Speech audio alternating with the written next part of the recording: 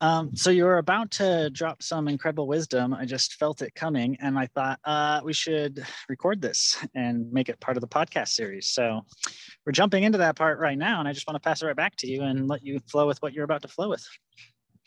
Well, so I'm not sure that it's incredible wisdom, but it was very useful to me to look back on my life and realize that very significant events have happened in a year or a decade rather that ends in 4. So the first was 84 when I finished school. I mean, that is so long ago. I can't even remember what the world was like at that point. The second was 94 when I helped launch mobile telephony in South Africa. So I was involved in pretty serious technology projects and then got headhunted and went to Sydney, Australia first, but then ended up living in 16 cities on 6 continents. Then the next decade was 2004, where I had an out-of-body experience on a beach in Thailand, which in itself was profound. But what happened at the same time is I was given a pretty intense, very detailed vision of some kind of future society, the kind of thing and outcome we're all working towards right now. That was 2004. Then 2014, along comes a very unannounced and unexpected daughter. As I was saying to you before we started recording, I've avoided having children through 2 marriages because my worldview, rightly or wrongly, is that the world is a messed up place. And if that's true, why would you want to bring a kid into the world? But she announced herself and said, well, here I am. Now, what are you going to do about it? So next year, 2024, is the year before she turns 21 years old. No, sorry, 20. Oh, good Lord, I've lost track now. But 2024 is the 20-year anniversary of the vision. Right. And 2035 is my daughter's 21st birthday. So 2034 is the year before. But what I've committed to do in my insanity is the best 21st birthday gift that I can give my daughter is a manifestation in some way of that vision that was given to me. Now, one other thing to add to that, when I first drove physically into the valley, which I'm now living in, which is, it's called the Valley of Grace. It's 90 minutes outside of Cape Town in South Africa. As I drove in the first time, that same vision that was given to me in 2004 came flashing back to me in the same level of detail, saying that this is the place where it's going to happen. And so since then, all kinds of serendipitous moments and meetings and things have come together, but in profound ways, you know, and I know you experience the same thing. The Seeds community experiences the same thing, but it really has been incredibly profound. Okay, I dived very deep there. Maybe hopefully not that frames wherever the rest of the call is going to go. Tell me more about this valley and this vision and what's emerging there. So I need to, I need to go back a little bit and contextualize the whole thing. So firstly, I've spent a fair amount of time in the Seeds community. I've spent a lot of time in the systemic change space, as in about 15 years. I've met incredible people all over the world, seen the most amazing projects. And by the time the pseudo-pandemic lockdowns happened, I was burnt out of seeing so many incredible things and recognizing that nothing about the system itself changes. That's what everybody's strong desire is. And, you know, we come together, we have meetings, we have conferences, weekend getaways, we build technological solutions, lots of immense activity. And yet the system today is exactly the same as it was in 2008 when we had the first significant economic meltdown. And so it led me down maybe not even exactly the same, probably even worse, but anyway. Thank you for, yes. But it led, you know, for me to a personal, deep searching process, doing lots of inner work and lots of questioning what's happening externally.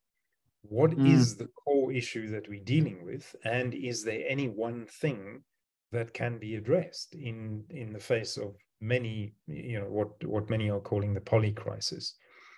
And the conclusion after that deep dive was actually there's nothing we could or should be doing. And I got to that point not from a deep spiritual perspective, but more from which is also important, by the way, but we'll get onto that separately later in the call if that's relevant. But more specifically, to look at cycles of historical rise and fall of civilizations. Firstly, to realize that what we're experiencing now is part of an oft repeated pattern. Secondly, that there are signs that we can look for to identify where we are in that process.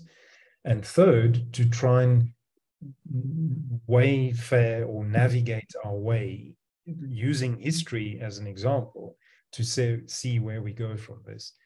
And so what we're doing now is backed by historical precedent. So in the Valley, there's about 20,000 people here, represented by 6 very different socioeconomic human settlements, from the very wealthy white people that have, they've escaped the city and come and built their little enclave and they're as happy as can be, all the way down to incredibly poor communities with all kinds of social ills, drug addictions, unemployment, loss of hope, all the stuff that we know happens in a class-based civilization.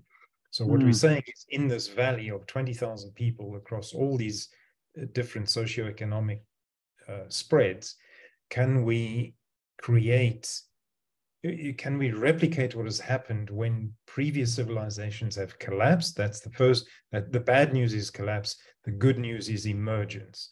And can we look into history and see what happened and replicate that emergence, the essence of which is a return to sovereignty, to self-sufficiency, to a reclamation of all the responsibilities that we've abdicated to an external party, and rather say we're going to be responsible for our own electricity generation, sewage removal, water sanitation, food production.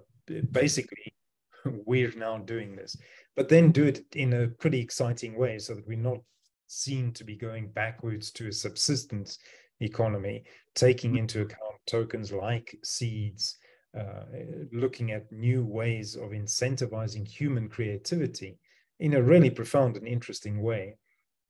So bottom line is we're trying to recreate thrivability.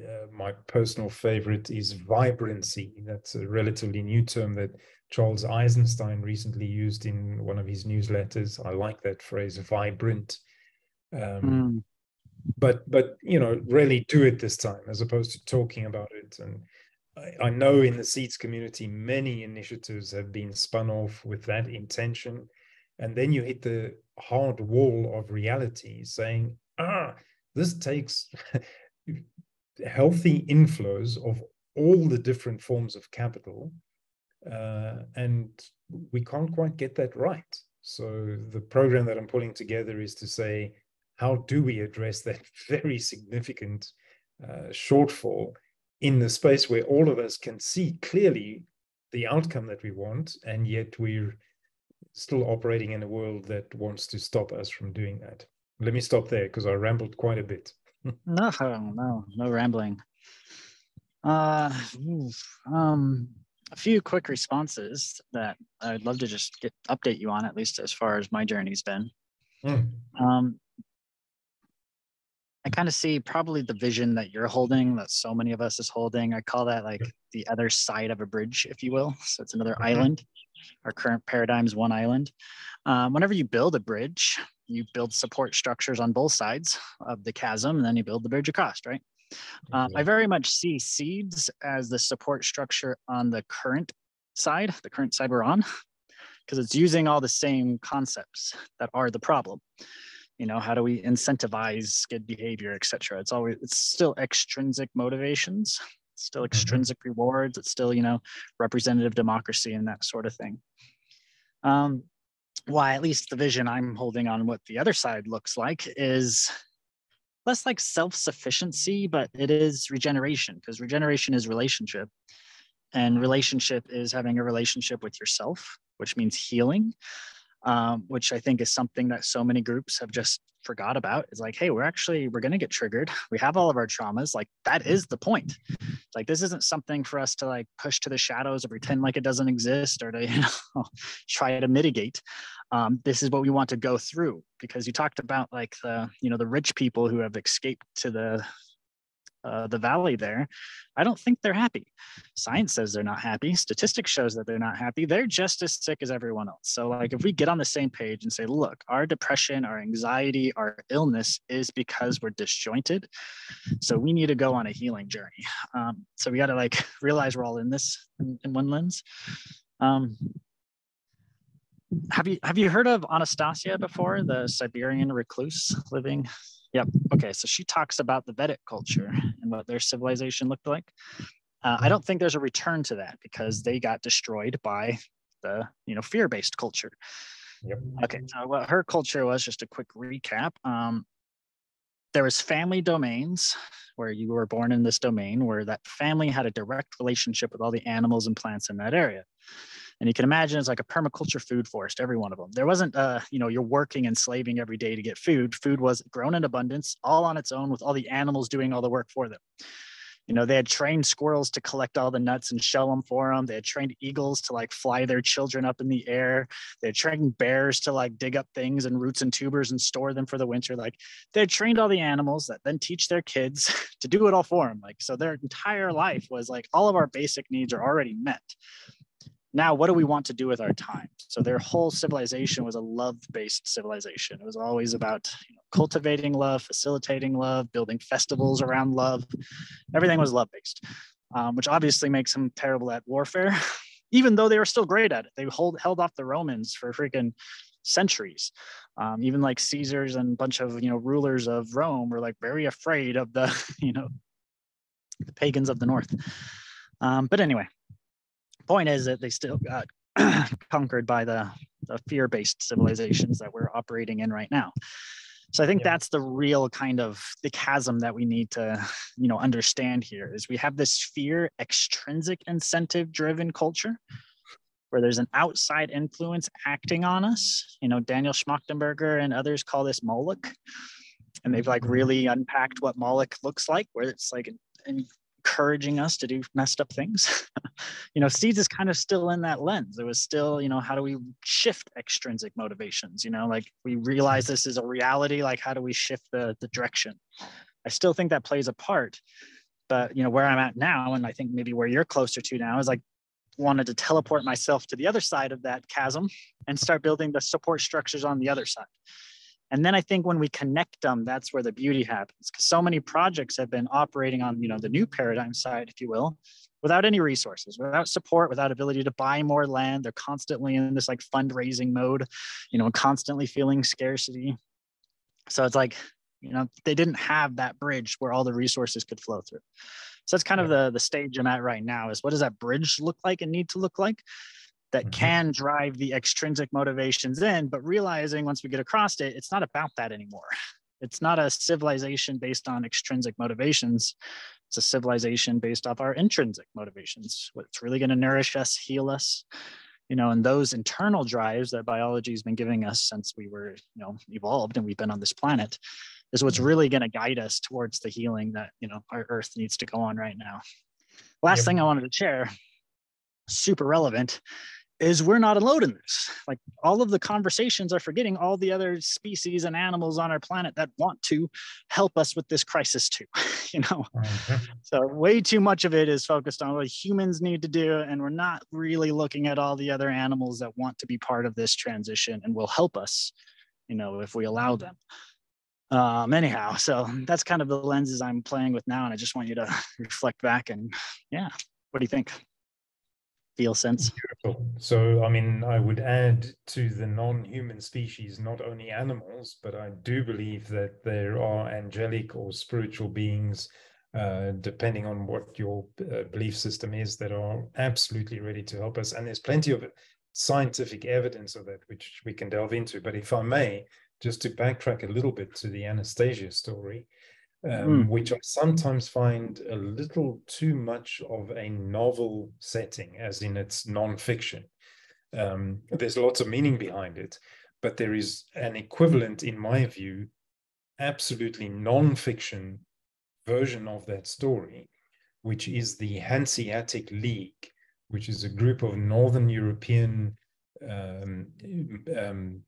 seafaring tradesmen that established a very healthy trade route as the remnants of the Roman Empire, or more specifically the Byzantine Empire, was busy collapsing. So the playground was in the Mediterranean Sea for the Roman Empire. That started stagnating over 1,000 years. It took 1,000 years for that empire to finally disappear with the fall of Constantinople. And while that was going on, the Hanseatic League established something similar to what Anastasia was talking about, which is a vibrant, healthy ecosystem of incredible stuff. But the point of all of it is that it led to huge creativity that triggered the European Renaissance, with art and all kinds of creative activity that hadn't been seen as the Roman Empire and Byzantine Empire was collapsing. So when we get this right, you will absolutely see that spurt of creativity. And that's what leads to what I think Eisenstein is talking to as vibrant life on a vibrant planet. So we've got a way still to go with that. And whether it's extrinsic or intrinsic motivation, I'm not sure it matters. When you get living conditions right, you get that burst of creativity. And the European Renaissance created, that's what led to Gutenberg Press, eventually the Industrial Revolution. It triggered a huge leap in human progress with unintended consequences, which we're very, very aware of.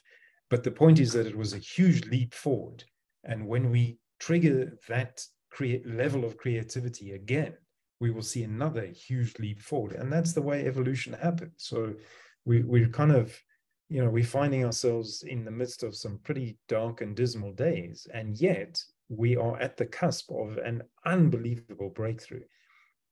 And so what we're trying to do is create the ecosystem where we can stimulate those levels of conversation, that level of creativity, and specifically bring healthy value flows flowing in.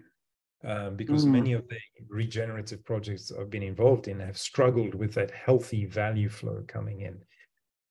So let me break that. How does that sit with you? Yeah, I mean, I think what Anastasia is talking about is totally nonfiction. However, I'm fully with you. And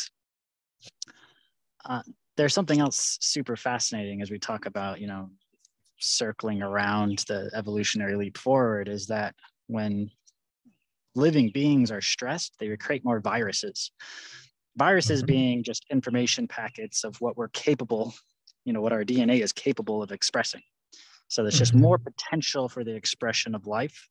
After every great extinction, we saw a huge flourishing of new species that never existed before, So I think that's what we're living through right now. As we're going through an extinction, we're also increasing the level of viruses across the world. So we're increasing the potential information.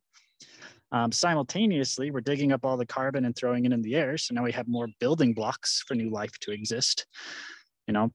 The heating of the planet is melting the ice caps. Now there's more water in the atmosphere. So we've just added all of the ingredients for a new burst of life to really express itself on the planet. So I think that's kind of where we're at in this crisis moment, which is fascinating and really interesting. But yeah, value flows. I think that's exactly where we're at. And I think a lot of that also has to do with the healing, because a lot of the value flows have been disrupted because of this us versus them stories. Yep. The heart thinks it's better than the brain, so that they're at war with each other or something. The eco village thinks it's better than the bankers on Wall Street, so or vice versa, or whatever. And it's always kind of been that story, at least in these collapsing civilizations. So I think that's really the first place of trying to heal, and maybe what's possible of happening in the valley, and what we're trying to do here is weave together all these disparate groups that need each other. They might not realize yet that they need each other. You know, the retirement communities that are super lonely right next to the freaking parents that are overworked and overstressed and wishing someone would, like, you know, help watch their kids, and the grandparents in the retirement community wishing they had some kids to play with to keep them young, you know, like, you know, these types of situations are so often found throughout our, you know, disheveled rather culture. So I remember when you were talking about the 6 different, you know, classes within this valley, I know that there's a need that each one of those classes have that could be met through one of the other classes. And I think that's what's going to, you know, help heal all of these value flows. Simultaneously, what we're doing with ReGen Civics Alliance, which I can share with you a little bit about, is bringing together all the organizations that are helping, i.e. Seeds being one of them, HIFA, and so many different others. There's like 36 now. That are helping at all the different levels that a project might need to actually succeed. So rather than, and I think we've been doing this because capitalism teaches us to do this, is we're saying, okay, we want to birth a new civilization. But what happens when you birth a baby? Is it the heart gets ready and then it's like, hey, the heart's ready, I can pump blood now, so I'm going to pop out of the womb. You know, like, no, that's not how it works. The heart's ready well before the other organs, but it sits there and it's, you know, playing its role. It doesn't try to survive in the world on its own. But that's what we've been trying to do with every one of our startups or projects. We're like, okay, our particular organ's ready. We need to go out there and raise funds for ourselves and make it on our own. You know, that's as if every one of the organs in our body wanted to, you know, make it on their own. It just doesn't make sense. So we haven't had the whole organism, you know, fully fleshed out and mapped out before birthing it. We keep having these false births, just like what would happen if, yep, okay, we got the heart and lungs, okay, we're done, let's, you know, birth ourselves now. It's like, we keep doing that. And then we birth and we have this false birth and then we die and we're like, fuck, that was painful. Like, I don't want to do that again. It's like, well, I mean, obviously it didn't work. Like, we needed all the systems in place. And if that's there, we don't have every project trying to fundraise. That's not every project's role. That doesn't make any sense. We need one organism for the ecosystem that's focused on fundraising for the whole ecosystem. That's also a more complete story for investors. It's better for them. They don't want to invest into a single startup or a single land-based project. That also creates so many problems with land-based projects. If you have one investor that has an outsized influence on that project, that's the source of so much community conflict, where that investor thinks they're only there because of the money and they don't really love them or whatever. That creates a bunch of problems, and community thinks they have too much power and that creates a bunch of problems, etc. So that's kind of what the ReGen Civics Alliance is. It's cool. We need all the organs. What are they? Let's bring them all together. And then we fundraise as a whole ecosystem. And then that money is going to as many projects as can be part of this alliance. And ideally, maybe this gets to the point where there's 1,000 or 1,000,000 land-based projects, all part of this same alliance. So investors come in, not investing into one project, they're investing into 1,000 that are backed by land, where that land is being regenerated. So it's a very stable investment for them. It just makes sense. There's less risk, etc. So that's kind of the whole story we needed to weave in together in order for this to work. So that's kind of where I went with ReGen Civics, is what does the other side of that chasm look like? What infrastructure do we need that kind of points back? And this is kind of what I've been, you know, taking on with a bunch of awesome epic humans for the last couple of years. Thoughts, reflections, because I know you've been kind of playing in the same area too, hence why I think we're having this conversation.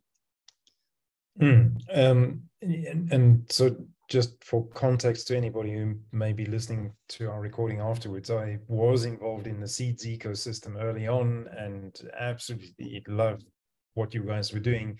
But then when you started talking about the fundraising and creating healthy value flow into the ecosystem, I must admit I got a little frustrated because it wasn't moving quickly enough. There didn't seem to be enough of an interest, certainly as far as healthy value flow into the ecosystem. And this is not a criticism of Seeds, it's an observation of the entire space. Just generally, essentially, you're challenging the entire system that created wealth in the first place, and you're going against those principles and saying, well, somehow, you know, come and invest in this thing. And so everybody seemed to be struggling in that space. So firstly, it was helpful for my own framing to recognize that in the rise and fall of civilizations, and using the Hanseatic League as an example, you have to have an ecosystem from which value flows as this system is busy imploding. into Mm. this system that's busy emerging.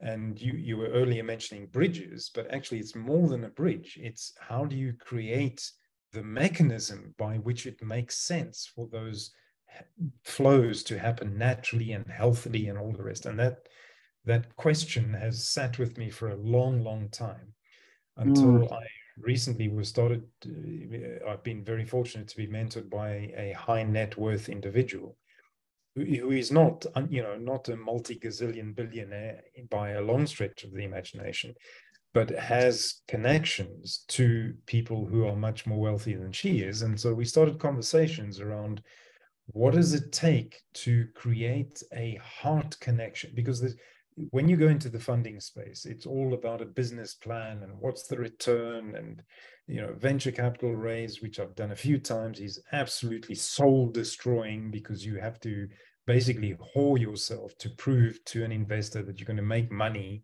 more money. In other words, continue the same friggin' system that has caused the issues that we have in the first place. So it's just a never-ending story. As you know, a debt-based economic system requires constant growth, and we cannot have constant growth on a planet of finite resources. So we have a huge contention between some very basic economic structures and the need to keep the system going. And we're reaching the point now where that system cannot continue. Yep. A quick injection. I think we can have constant growth, but a different type of growth. Yes. When a human grows, we reach, 21, 22 or whatever, we stop physically growing, but that's when we keep mentally, spiritually, emotionally growing, hopefully, So we need to shift what we consider growth. Like some proponents have talked about, and you could do this. You could infinitely grow in the metaverse. It doesn't take any more resources to create artificial homes there or whatever. So okay, fine, you can't have infinite growth if you just grow it in the metaverse or what. So I think we can have infinite growth, but just shifting what it means to grow. Yes, completely. So growing the quality of life, growing the regeneration of the land, growing the diversity of species. Great, let's keep growing. Let's just shift that growth, to something else. So your analogy was physical growth, up until you're 21 or 30 or whatever years old as a physical being, and then your growth transitions into a different form. Now, our economic system, our current economic system, forget blockchain and crypto and all the rest, is not designed to support that shift in growth at all. Oh, yeah, and so we are at, I know you know this. Anyhow, so where was I going with this? Okay, so what I've been on a search for is high net worth individuals with a conscience and not with a conscience, who are conscious and recognize where humanity and civilization is at, and want to leave a meaningful legacy that isn't stamped with what's collapsing, but is stamped with the hallmarks of what's emerging.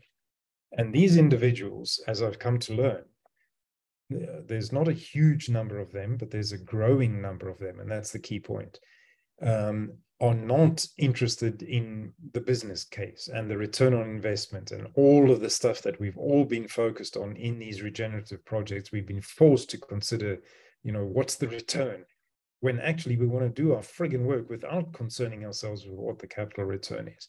Now, what these guys are particularly interested in, guys and gals, is a heart connection, a resonance, a genuine feeling of, I love what you're doing. The issue is that they don't have the time to build the relationship with these individual projects and figure out what the founder is about and what their motivations are and all the rest. So they've asked us to come up with some kind of process that gets people to a common understanding, and then writes not a business plan, but an essay that just says, this is who I'm about. This is how what I'm passionate about fits in with the way the human species is evolving anyway. And based on the context of that essay, these high net worths are willing to reach out and engage and do some incredible stuff. Now, for me, this is a big, big breakthrough, particularly having come through the traditional fundraising route, which is soul destroying, as many of the people listening to this, and I'm sure you would know.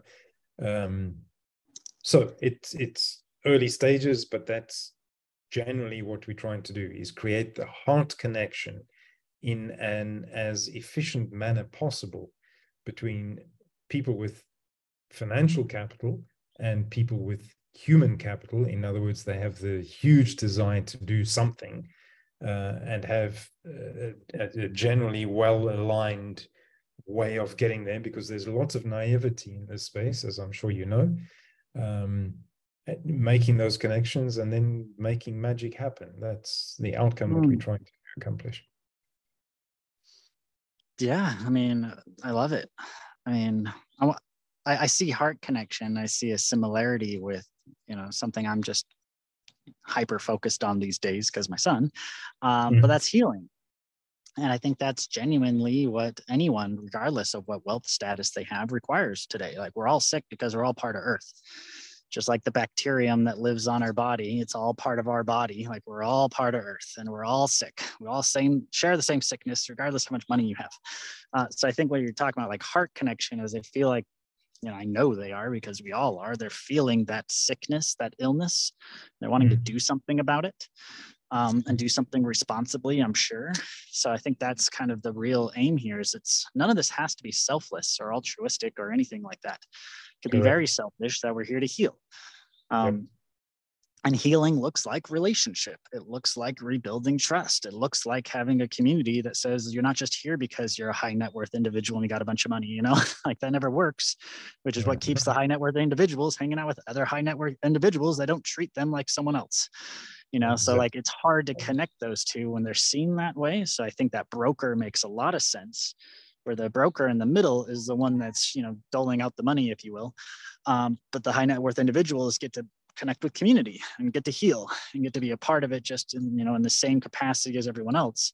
But they just get to support a lot of it because they've won game A. Good for them. Awesome. Thanks for helping fuel game B, and your legacy is going to be so much cooler because of it. That makes a lot of sense. Simultaneously, I think I want to go even beyond just altruistic desires, because what is actual value? What's actually valuable, especially in today's tumultuous times, is land and community and people connecting and meeting their needs.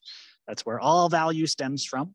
So if we have an ecosystem that's, supporting that and is backed by that, that's where all the value is.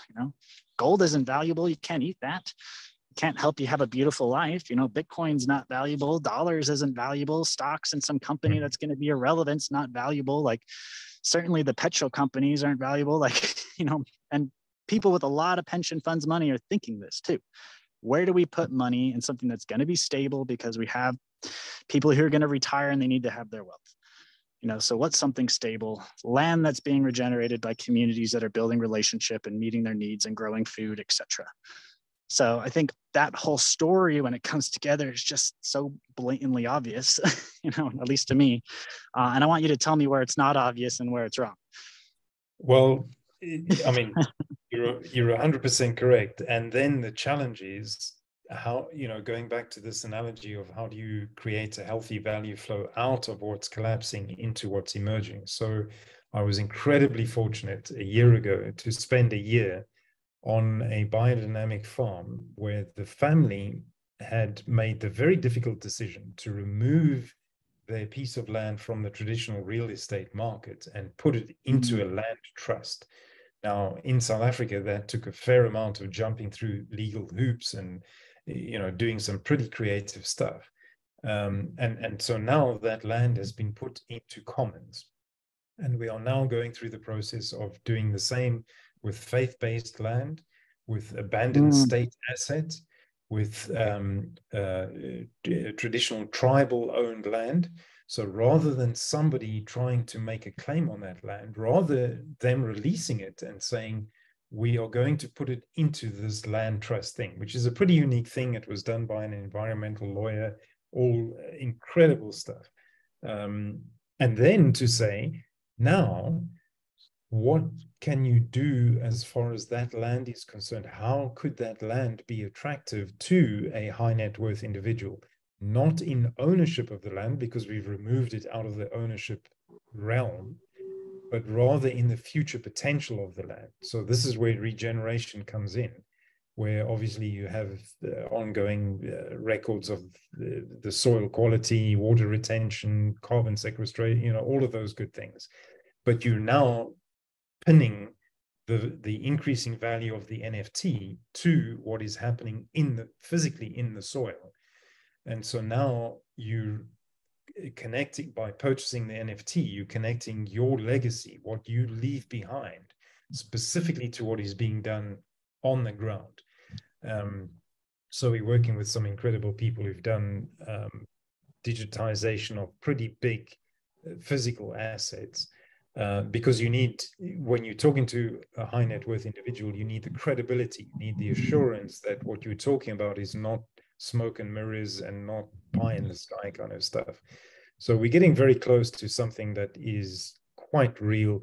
And we're not the only people in the world. I'm aware that many others have attempted similar things, but we're talking now at scale. We're talking hundreds of thousands of hectares, connecting it potentially to ESG and the kind of improvements that corporates are looking for, but at a scale that hasn't yet been done as far as we're aware. I mean, who cares if it is being done? We need 1,000 million of these anyway. There's a lot of Earth, so doesn't matter if there's competition or cooperation, rather. But anyway, please go on. The big shift is in this idea of ownership. So I no longer own the land, but I own the stewardship rights to that land, and look at what has been done on the land, and that is now part of my legacy. That's the thing that gets recorded in the blockchain. Everybody can see in perpetuity, so that's kind of where a lot of interesting things you can do with that. I love the concept of not owning land, because that's closer to reality. We don't own any of this earth anyway. But I think there's a couple of ways we can get there. We can get there with one, we can pretend like there's an alliance like this that ends up owning all of the earth, and everyone owns a share of this alliance because everyone joined it because it owns all the earth. Okay, well, now everyone owns a share of everything. Now no one owns anything anymore, and we're right back to kind of where we started. So we can get back to, the reality of it, that no one owns anything once we all own a share of everything. So it's one way of getting there, kind of going full cycle. I see the trust side. That's really interesting. I've seen a bunch of groups in the Alliance. There's a bunch of groups doing a trust model or spiritual ministry model. But then the tokens are mediating access. So, which is kind of the same thing as a title. Again, you don't technically own the land. What does that even mean? If civilization collapsed, then your titles are useless anyway. So, but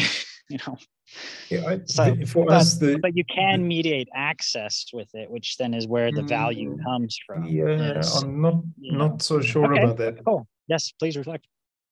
So rather than having access to anything, the concept of ownership transitions to stewardship.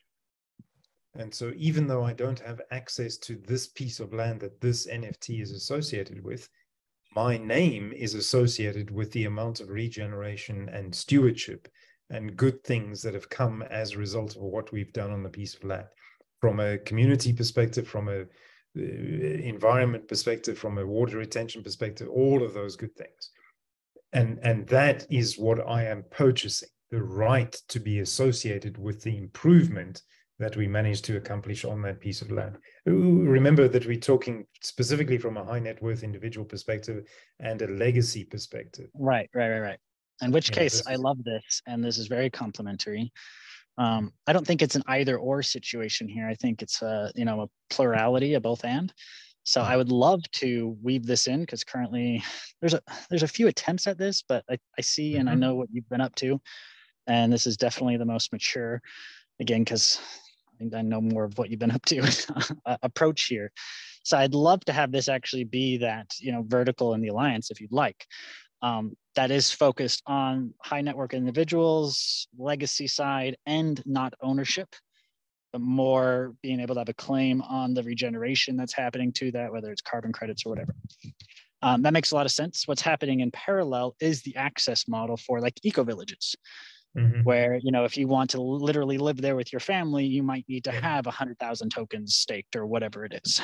And how do you get those tokens? Well, maybe you buy them, maybe you work for them, whatever. There's a million different ways that you can get about getting these tokens, depending on what village it is. So I see both sides kind of being real, where you can have access mediated, and we can have, yeah, anyway. So I see both of these being incredibly valuable and synergistic with each other. And I think there's a couple more models. Anyway. If I may add a nuance to that. So what we've discovered is that by offering access to a piece of land, it doesn't go sufficiently far to disconnect the thinking around ownership versus stewardship. And so we believe that the middle way, and I love your and or, I mean, you know, there's no dualism in this. We've got to provide both two ways of doing it. So what you do is you provide guaranteed access in the case of severe societal collapse.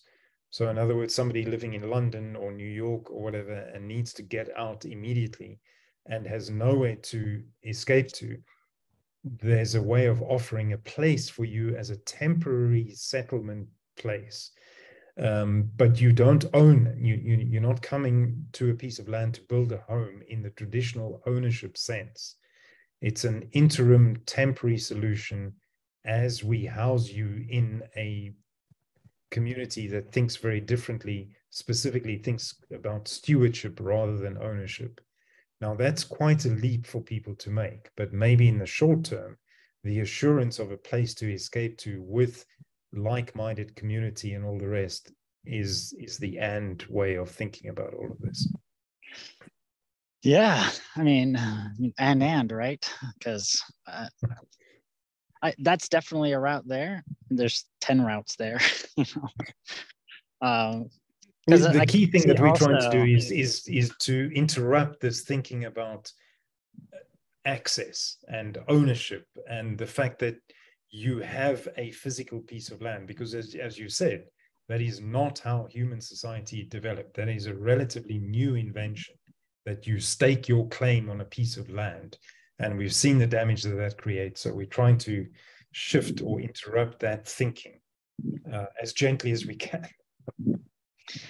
I mean, I hear you. I want to provide a counter, though, because this is what's pulling me. Not that I care so much about ownership, but I care a lot about relationship.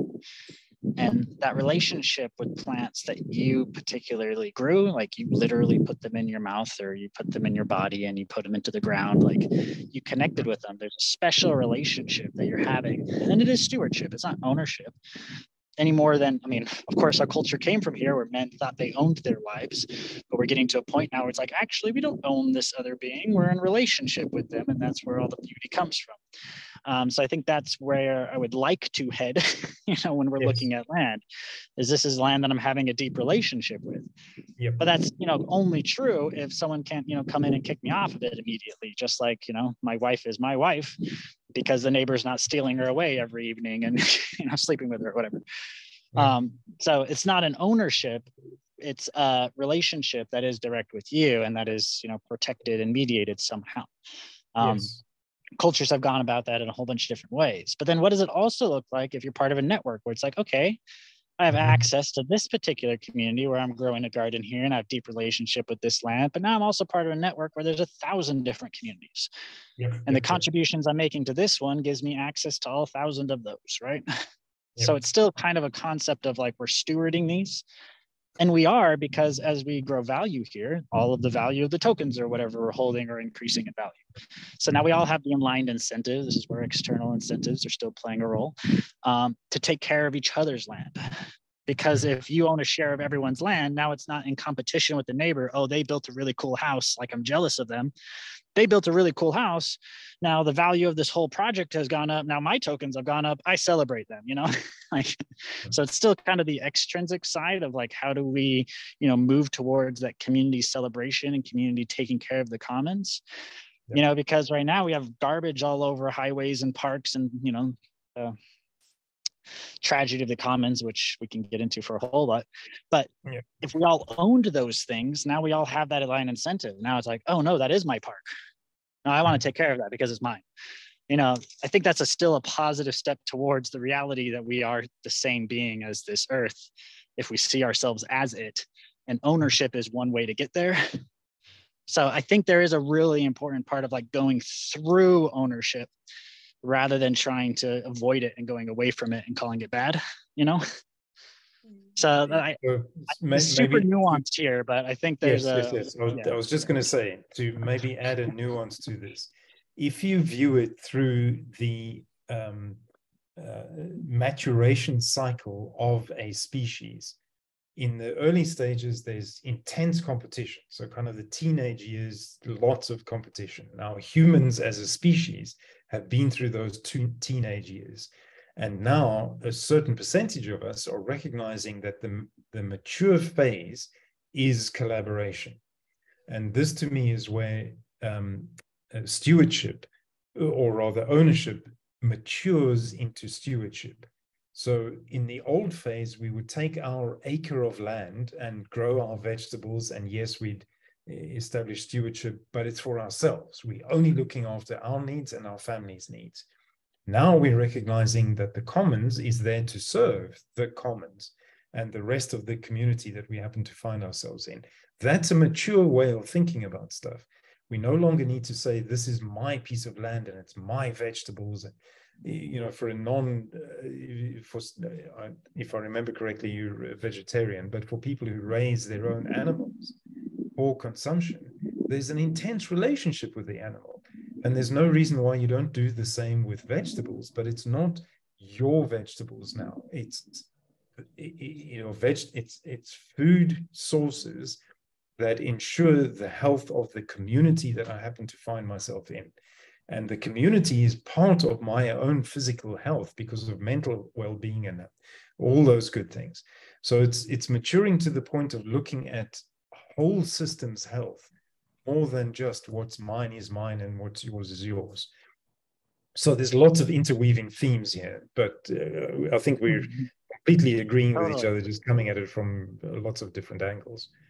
Well, yeah, and I think this is, again, relationship and regeneration is, taking in all of these perspectives and say that they are all the same, if you will. Yeah. But, one hilarious post I saw the other day, my wife showed me, was someone had put up, hey, I want to sue my neighbors because every day their bees come into my yard and steal the pollen from my flowers and go back and make honey. And then they sell that honey for profit, this is ridiculous. Like, where's my share of this? Simultaneously, you can imagine the inverse. We have this eco village where, yeah, you've got your hectare that you're growing your food and it is feeding your family fine. But, birds are coming in from the neighbor who just got this exotic seed and it went to seed. Some birds ate it and came and pooped it in your yard and now it's growing. It's like, so... we do have this interrelated element that the health of our neighbors' ecosystems, serve our health. If they've got a bunch of pollen and they're cleaning their air, well, you're going to breathe that air. And, again, I think we're getting there, but I still see this as it's a both and. There's the stewardship principle, but also common ownership. And I think both are necessary to, appeal to all of our senses. And just in having conversations with people, it's kind of like the World Economic Forum was like, you're going to own nothing and be happy. And now there's billions of people, I swear, that, just vehemently hate that phrase. I think I kind of understand where it was coming from. I don't care about the World Economic Forum. But I could kind of understand where it's coming from because they're like, oh, well, all the services are going to be shared. Maybe in that model, one company owns it all technically, and that's awful. But it's still that concept. It's like, well, I want to own something. I want to feel I belong. I want to feel like I, have a space to call my own. And I think that's really freaking important. So I do think this idea of going through ownership to get to stewardship is, kind of mandatory, and it needs to, incorporate each other. Not have this idea of, no, we don't have ownership. You don't own anything because this is all everyone's stuff. I think most humans are going to reject that, and probably for good reason, because that's very dystopic for all the, reasons it would be dystopic. But anyway, we got super nuanced here, but I think this is probably one of those areas where we could tease out each other's thinking. And I really appreciate the evolution you've helped me see here. So maybe if I may, I know we've probably gone way over time, but to add, since you mentioned World Economic Forum, I think what's necessary to consider in the rise and fall of civilizations, the first observation is that only class-based civilizations rise and fall. Class-based civilization is one that starts off with the division of labor. In other words, you do this role and I do this role, and it's supposedly meant to make life more efficient. Extrapolated, that leads to the 1% challenge, and the 1% always end up with a hubristic kind of thinking that takes actions based on defending their wealth from the masses. And so the World Economic Forum, to me, is the epitome or the demonstration of that hubristic thinking. So everybody who flies into Davos is defending their 1% position in society. And we must expect that. That is how a class-based civilization works. So everything is working as designed. Nothing is broken. It's all operating as expected. The alternative, though, is a values-based society. And sadly, there are very few of them. The Iroquois in North America was one of them. The Khoisan series of tribes in Southern Africa is the longest surviving example of a values-based civilization. And they don't have classes at all. There is no hierarchy, no distinction. I've lost my train of thought now because I was going somewhere with this. For me, the outcome in whatever it is that we work towards should ideally not replicate. We shouldn't get to the point of sovereignty that then finally develops into another class-based civilization. If humanity is evolving and maturing and developing, we will potentially move into a values-based society, which means totally different governance systems, which we haven't fully understood. Fortunately, there are people that have done lots of work and research in this place.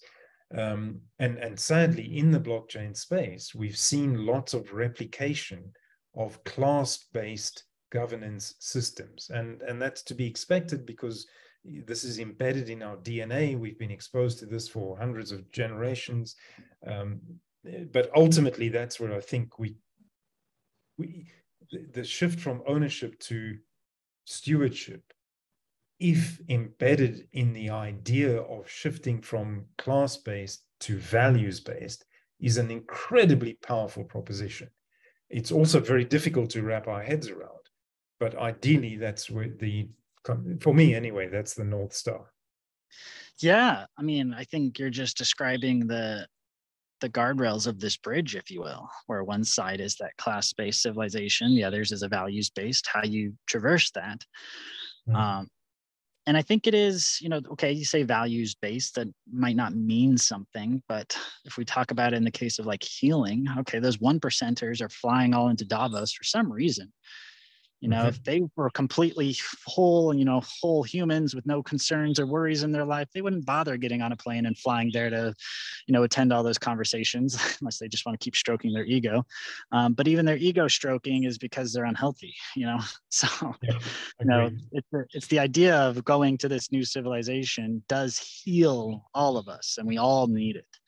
So those values are ones of healing, of being fulfilled humans.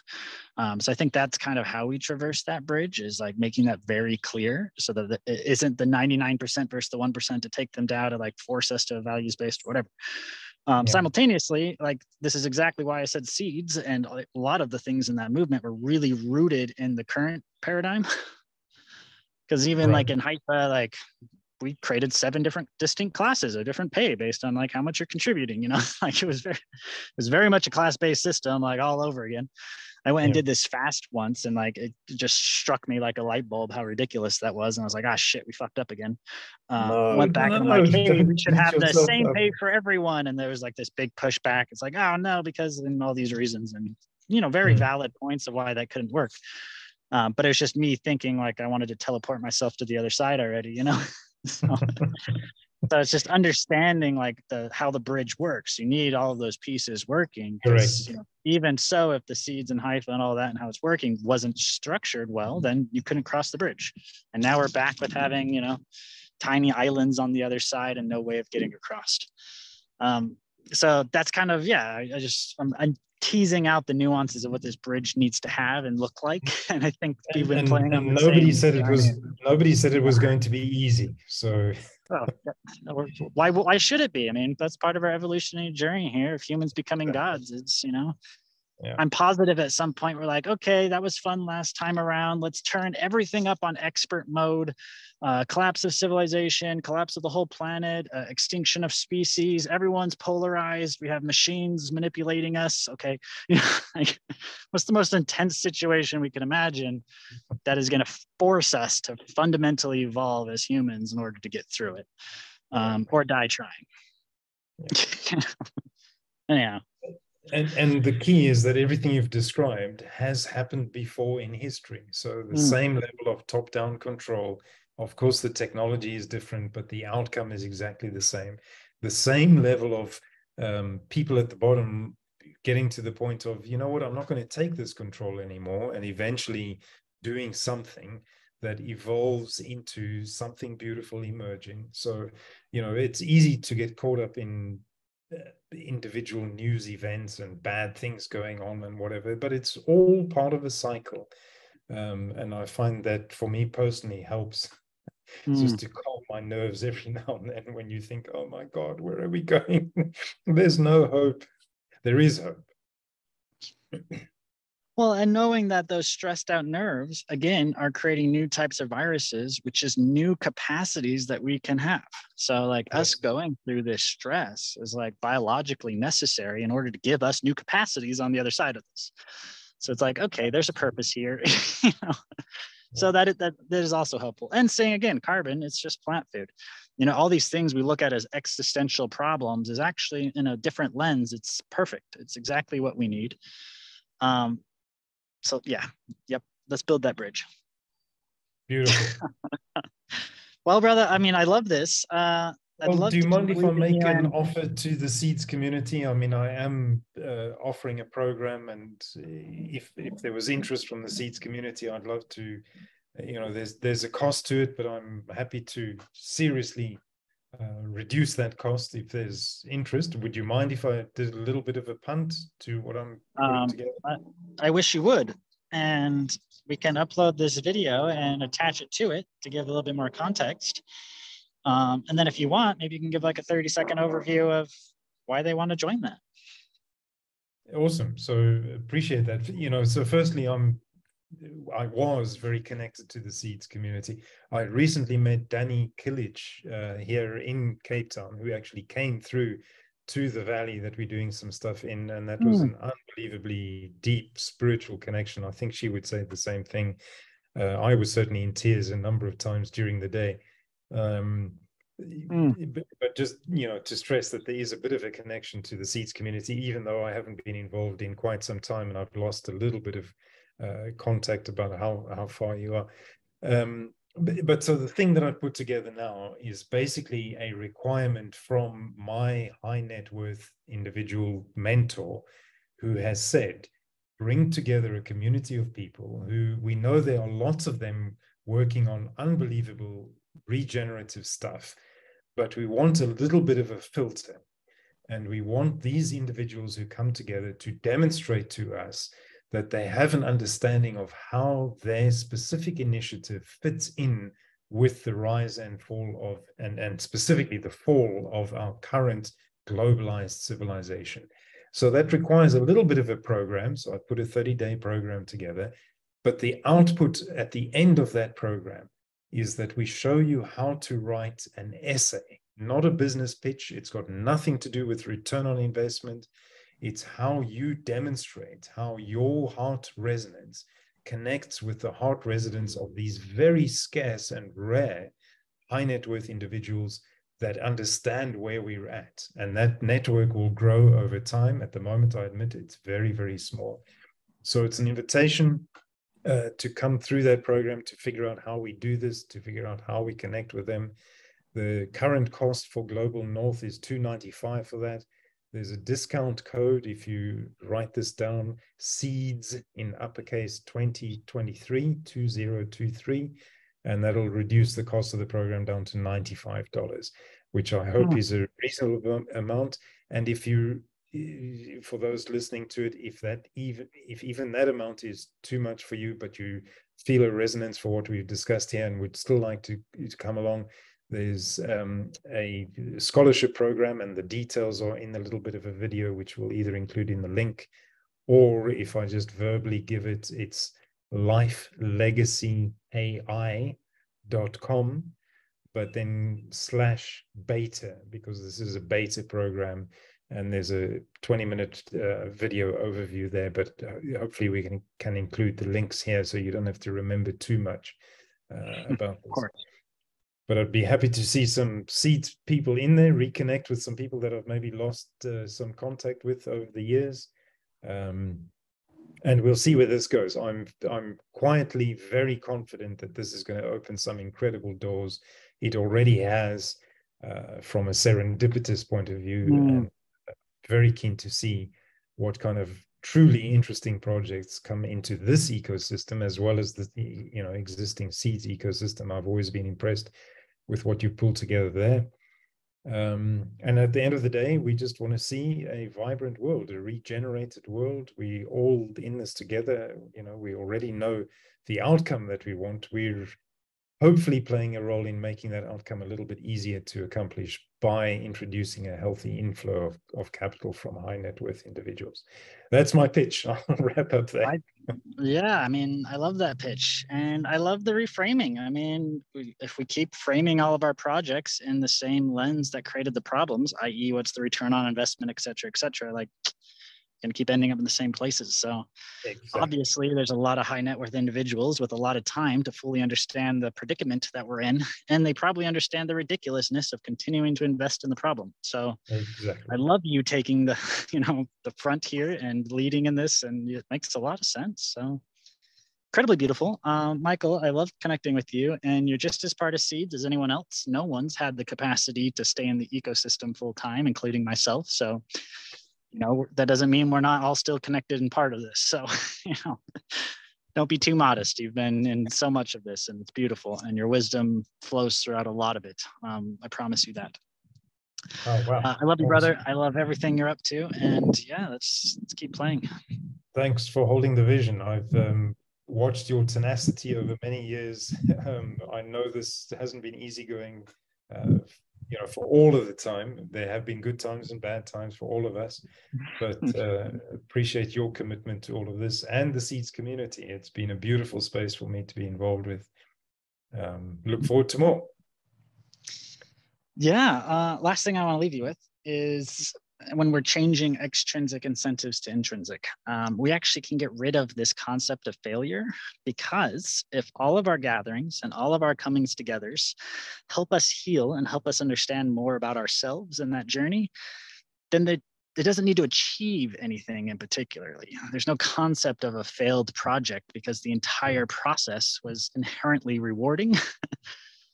So if we're engaged in that, then we can actually completely remove this concept. But if our concept is always, we have to get this project off the ground and have self-sufficiency or whatever, and if we attempt it and we failed, then we failed and we wasted all that time.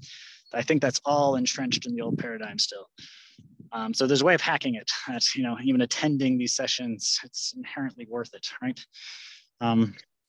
Anyway, brother, I love this. You're incredible. And until next time. Great stuff. Unless there's anything else you want to share. No, that's it. Beautiful. Thank you for spending the time with me. I've really enjoyed this. Yeah, likewise. Cheers, brother. Great stuff. Go well. Bye-bye.